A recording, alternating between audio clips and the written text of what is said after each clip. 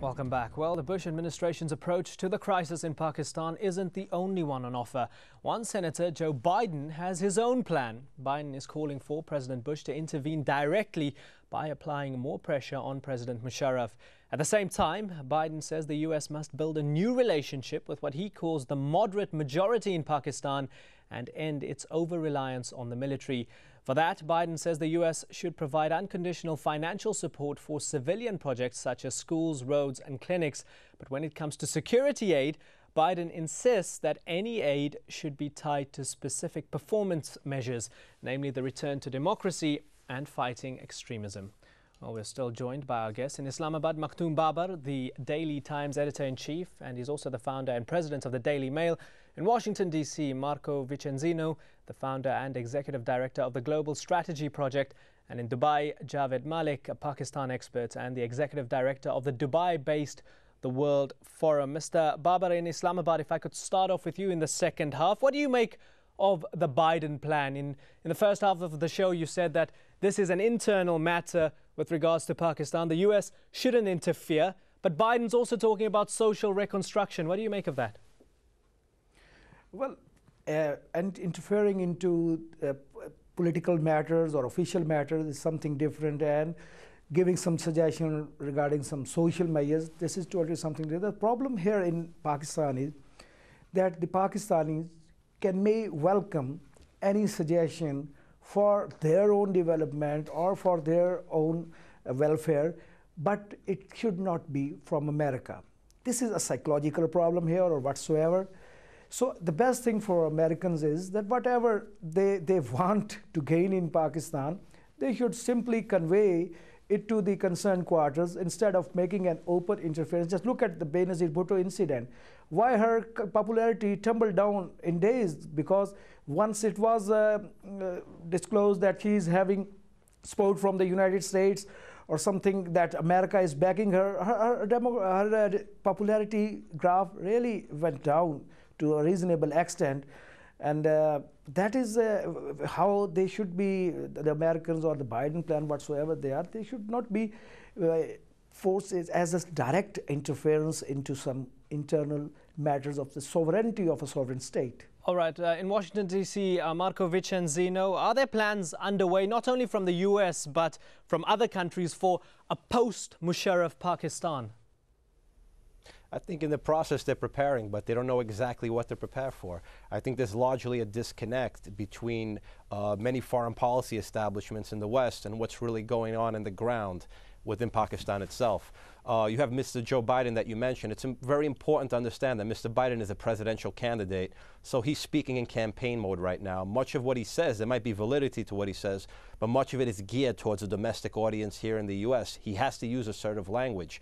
But I think the tendency here in Washington is to underestimate the level of political maturity within Pakistan. There have been many problems in Pakistan, and to say there are problems is an understatement, but there's also a vibrant press, an assertive judiciary, as we've seen, and also a vibrant public political discourse. But I think the outside powers, in terms of what they can see going on the ground, their options are not only very limited, but I think there's a very poor understanding of what's going on the ground. Javed Malik, do you believe that Musharraf's Pakistani army is winning or losing in the northwest tribal regions on the border with Afghanistan? Well, that's a very important question, but you have to draw a distinction between the Pakistan army and General Musharraf, although he does lead the army, but he has a dual role. He's also the president, well, controversially elected by parliament. But in terms of the war on terror, there is also a misunderstanding that every problem that has happened on the tribal belt has been sort of put in the closet of the war on terror. The situation in Swat, which is one northern area in Pakistan, is completely different. If you compare it with the other extremist elements in Waziristan, which are of course the remnants of the post-Soviet Afghanistan. So there are different situations, but what has happened here is that they have been dealt with by one blanket strategy, whereas people do feel that that was perhaps wrong, and one has to understand the ground realities before. But I'm not a military expert over here, but people do feel that perhaps negotiations and dialogue was a measure that could have been exploited, that could have been better exploited had there been a legitimate civilian government. I'm sorry to interrupt you, but do you feel? I'm sorry to interrupt you, but do you feel that as long as he is deemed as winning in the war on terror, then he'll always have the support of the United States?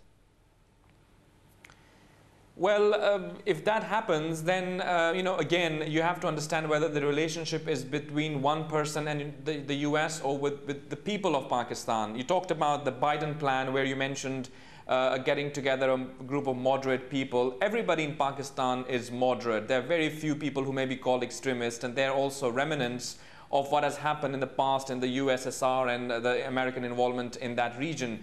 But in terms of General Musharraf, yes, he is fighting the war on terror, but he also has to have the support of his people to continue on that war. What I'm trying to say here is you need to have a government that is representative of its people, and then all the objectives, whether American or Pakistani or joint sort of interests, can be better dealt with by a democratic government. Marco Vicencino, does the fact that Pakistan has nuclear weapons raise the stakes and anxiety, particularly for neighbors like India, if the current turmoil continues? I mean, that's one of the driving, I would say, one of the driving factors in the U.S. psyche right now vis-a-vis Pakistan and the region. You mentioned 160 people, access to nuclear weapons, extremist movements, like not everyone, but there are a few, but very well organized. If you have chaos, and plus there's the fact that with much of the international effort in Afghanistan, much of it's dependent upon assistance and help from Pakistan. So as a result, all of these factors are the reasons why I'd say security concerns are the main priority in Washington at the present time. Obviously, they want to have somewhat of a perception that the U.S. is not backing a military dictator. When I say they're trying to strike this balance, that's something that goes to the core of U.S. foreign policy in recent years. They're dealing in many societies where you have these individuals such as autocrats or individuals who they depend upon largely because they don't understand the realities on the ground. So you have short-term security interests, but long-term democratic things that evolve over time. And striking that balance is something that the U.S. foreign policy establishment, the State Department, is struggling in many, many places beyond Pakistan at the present time. Maktoum Baba, come January the 9th, Musharraf has promised elections. What do you project? Give me your best case scenario and worst case scenario. First of all, I would like to add to your last question that it's not only that India is bothered about the state of emergency in Pakistan, the political situation. Pakistan is also much concerned about the possession of nuclear weapons by India because they have failed to come up to prove themselves as a responsible nuclear state. Last year, a whole container of carrying uranium was stolen in India, and so far it is not known where this uranium has gone. Absolutely, sir. But we're talking about Pakistan, who are under a state of emergency. Come January the 9th, are you optimistic or pessimistic? We are very much optimistic here. President Musharraf has announced that the election would be held before January 9th by the first week of January, most probably. And we can. Today, some editors were sitting and we were just discussing who will be the chief minister in Punjab or who will be the chief minister in Sindh. We were not discussing that would the election be held or not. So people in general, they are very much optimistic about a smooth transition of the third phase of democracy that President Musharraf has been talking about. And I don't think that unless there is something major. All right, I'm sorry to interrupt you because I want to get Javed Malik. He's shaking his head in Dubai. Mr. Malik, there's about 45 seconds left on the show, sir. Well, I respect Mr. Barmer's opinion, but you have to understand how the elections are held, which is very important. Both the opposition leaders, the majority of the opposition, have demanded for the Chief Justice and the judges to be restored. They've also asked for an independent election commission, and also the voter list issue has to be resolved. You cannot just hold elections which have the prerequisites of an election but not the actual spirit of democracy. You have to have a very fair and impartial judiciary which is currently in turmoil. You cannot have elections with the judiciary in turmoil, I'm afraid. All right, Javed Malik, thank you very much. That was very brief. Thank you for that. In Islamabad, Washington and Dubai, all our guests, thank you very much for joining us.